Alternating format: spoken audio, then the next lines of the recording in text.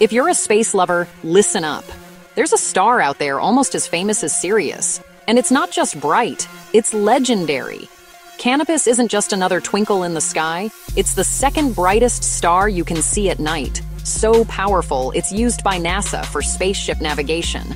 Located 300 light-years away in the constellation Carina, Canopus is a massive white giant, burning thousands of times brighter than our sun. In fact, if you could swap the sun with Canopus, daylight would be absolutely blinding. But here's the twist. If you're in the northern US or Europe, you probably can't see it. It hangs out in the southern skies, dazzling stargazers in Australia, Africa, and South America. Ancient sailors loved Canopus because it pointed the way south, making it a cosmic compass.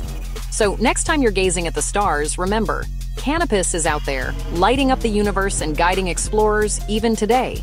Hit follow for more cosmic wonders.